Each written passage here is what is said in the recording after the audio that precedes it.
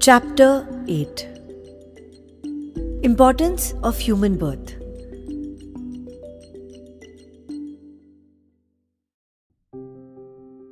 As hinted in the last chapter, Hemadpant now explains at length in his preliminary remarks the importance of human birth and then proceeds to relate how Saibaba begged his food, how Baijabai served him, how he slept in the masjid with Tatya Kote Patil and Mahalsapati, and how he loved Khushalchand of Rahata.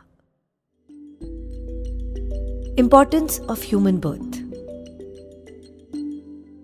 In this wonderful universe, God has created millions, 84 lakhs according to Hindu Shastra calculation, of creatures, including gods, demigods, insects, beasts and men, inhabiting heaven, hell, earth, ocean, sky and other intermediate regions.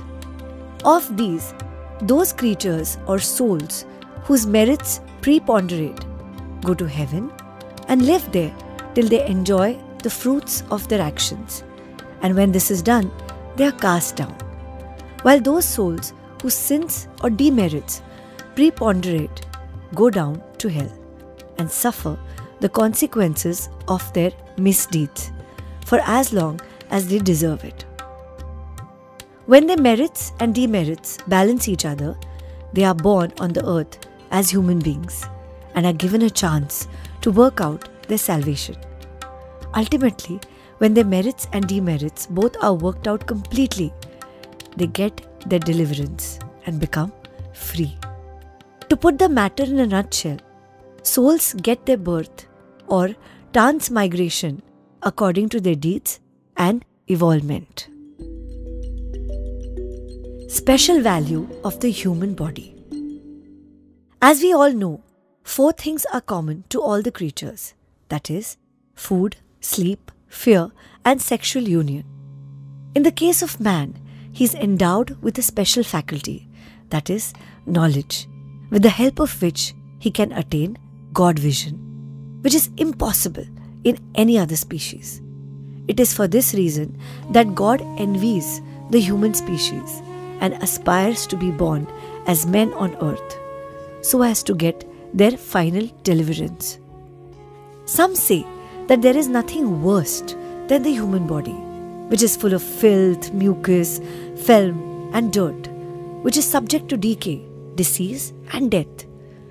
This is true to a certain extent, but in spite of these drawbacks and defects, the special value of the human body is that man has got the capacity to acquire knowledge. It is only due to the human body or account of it that one can think of the perishable and the transitory nature of the body itself and of the world, and have adverse for sense enjoyments and can discriminate between the unreal and the real, and thus attain God vision. So, if we reject or neglect the body because it is filthy, we lose the chance of God vision. And if we indulge in it and run after sense enjoyments because it is precious, we go to hell. The proper course, therefore, for us to pursue is the following: that the body should neither be neglected nor fondled, but should be properly cared for, just as a traveller on a horseback takes care of his horse on the way till he reaches his destination and returns home. Thus, the body should ever be used or engaged to attain God vision or self-realization, which is the supreme end of life. It is said that though God created various kinds of creatures, He was not satisfied, for none of them was able to know and appreciate His work. So He had to create a special being, man, and endow him with a special faculty, that is, knowledge. And when He saw that man was able to appreciate His Leela, marvelous work and intelligence, He was highly pleased and satisfied.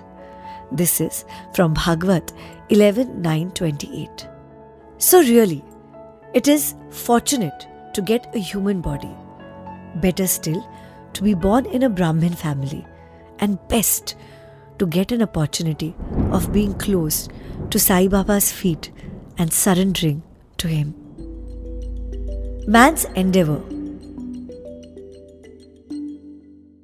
Realizing how precious human life is and knowing that death is certain and may snatch us at any time, we should be ever alert to achieve the object of our lives, and we should not make the least delay but make every possible haste to gain our object, just as a king leaves no stone unturned to seek his lost son.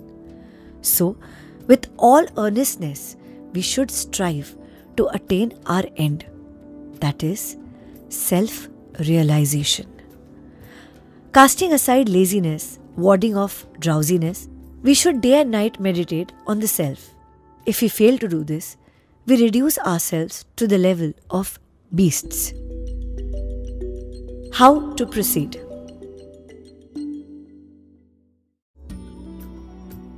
The most effective and speedy way to gain our object is to approach a worthy saint or sage, Sadguru, who has himself attained God vision. What cannot be achieved by hearing religious discourses and study of religious texts is easily obtained in the company of such worthy souls.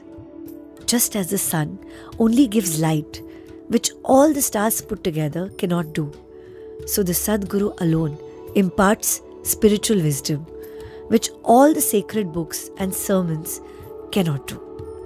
His movements and simple talks give us silent advice. The virtues of forgiveness, calmness, disinterestedness, charity, benevolence, control of mind and body, egolessness, etc. are observed by the disciples as they are being practiced in such pure and holy company. This enlightens their mind and lifts them up spiritually. Sai Baba was such a sage or Sadguru. Though he acted as a fakir, he was always engrossed in self. He always loved all beings, in whom he saw God or divinity. By pleasures, he was not elated. He was not depressed by misfortunes. A king and a pauper were the same to him. He, whose glance would turn a beggar into a king, used to go begging for food from door to door in Shirdi. And let us now see how he did it. Baba begging food. Blessed are the people of Shirdi, in front of whose houses Baba stood as a beggar and called out, "Oh my, give me a piece of bread," and spread out his hand to receive the same. In one hand he carried a tamrel, a tin pot, and in the other a jholi or a chaupadri, that is, a rectangular piece of cloth. He visited certain houses daily. Liquid or semi-liquid things such as soup, vegetables, milk or buttermilk were received in the tin pot, while cooked rice, bread and such solid things were taken in the jholi. Baba's tongue knew no taste, as he had acquired control over it. So how could he care for the taste of different things mixed up together? Whatever things he got in his jholi and in the tin pot were mixed together and partaken by Baba to his heart's content. Whether particular things were tasty or otherwise was never noticed by Baba, as his tongue was devoid of the sense of taste altogether. Baba begged till noon, but his begging was very irregular. Some days he went a few rounds, on other days at 12 noon. The food thus collected was kept in a kundi, that is, earthen pot. Dogs, cats and crows freely ate from it, and Baba never drove them away. The woman who swept the floor of the masjid took some 10-12 pieces of bread to her house, and nobody prevented her from doing so. How could he, who, ever in dreams, never warded off cats and dogs, by harsh words and signs, refuse food to poor helpless people? Blessed indeed is the life of such a noble person. People in Shirdi took him in the beginning for a mad fakir. He was known in the village by this time. How could one who lived on alms by begging a few crumbs of bread be revered and worshipped? But this fakir was very liberal at heart, detached and charitable. Though he looked restless from outside, he was firm and steady inside. His way was inscrutable. Still, in that small village, there were a few kind and blessed people who recognized and regarded him as a great soul. One such person's account is given below. Baijabai's brilliant service. Tatya Kotte Patil's mother, Baijabai, used to go to the woods every afternoon with a basket on her head containing bread and vegetables. She roamed in the jungles, course about 3 miles after course, trampling bushes and shrubs in search of the mad fakir, and after finding him, fell at his feet. The fakir sat calm and motionless in meditation, while she placed a leaf before him, spread her things, eatables, bread, vegetables, etc., thereon, and fed him. Wonderful was her faith and service. Every day she roamed at afternoon in the jungles and insisted upon Baba to partake of the lunch. Her service, upasana or penance, by whatever name we call it, was never forgotten by Baba till the end. Remembering fully what service she rendered, Baba benefited her son significantly. Both the son and the mother had great faith in the fakir, who was their god. Baba often said to them that fakiri is real. Lordship, riches, is transient. After some years, Baba stopped going into the woods and began to live in the village and take his food in the masjid. Thus, Baijabai's troubles of roaming in the jungles ended. Dormitory of Trio. Ever blessed are the saints in whose heart Lord Vasudev dwells, and fortunate indeed are the devotees who get the benefit of the company of such saints. 2 such fortunate fellows, Tatya Kotte Patil and Bhagat Mahasapati, equally shared the company of Saibaba. Baba also loved them both equally. These 3 persons slept in the masjid with their heads towards the east, west and north, and with their feet touching one another at the center. After spreading their beds, they lay on them, chit-chatting and gossiping till late at night. If any one of them showed any sign of sleep, others would wake him up. For instance, if Tatya began to snore, Baba at once got up and shook him from side to side and pressed his head. If it was Mahasapati, he pulled him close, stroked his legs and patted his back. In this way, for a period of 14 years, Tatya, leaving his parents at home, slept in the masjid on account of his deep love for Baba. How happy and never to be forgotten were those days. How to measure that love and how to value the grace of Baba. After the passing away of his father, Tatya took charge of the household affairs and began to sleep at home. Khushalchand of Rahata. Baba loved Ganpat Kotte Patil of Shirdi. He loved Chandrabhan Sheth Marwadi of Rahata equally. After the demise of their Sheth, Baba loved his nephew Khushalchand equally, or perhaps more, and looked after his welfare, day and night. Sometimes in a bullock cart and other times in a tonga, with intimate devotees, Baba went to Rahata. People of that village would come out with band and music and receive Baba at the gate of the village and prostrate before him. Then he was taken into the village with great honor and ceremony.